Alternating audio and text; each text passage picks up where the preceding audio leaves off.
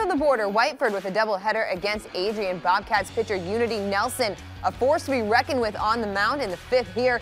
Bring him up, she'll sit him down. Nelson with a shutout through 5. The Bobcats offense helping her out in the bottom of the 6th.